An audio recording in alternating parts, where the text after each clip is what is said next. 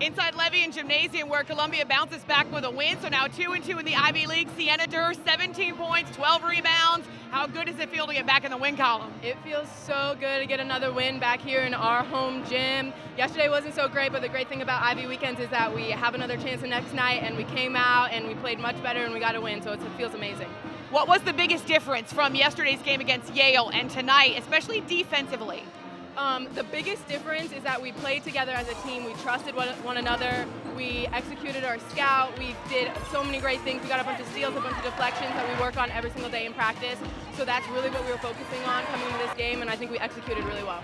So you're smiling now, but you were frustrated when you walked off the court after fouling out. How much pressure do you put on yourself as a leader?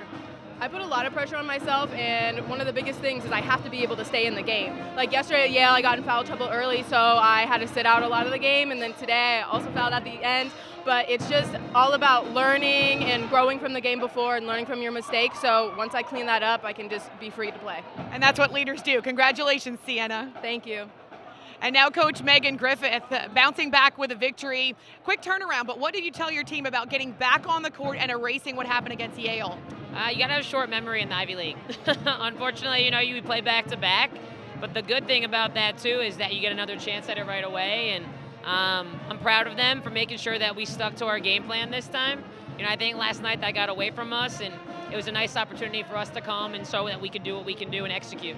You had a big hug for your freshman point guard, Carly Rivera, after the game ended. She played a lot of minutes this weekend. What did you see from her?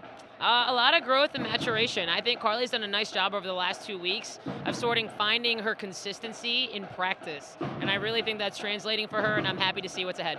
Nice that you can count on her. Congratulations, Coach. Thanks, Amy.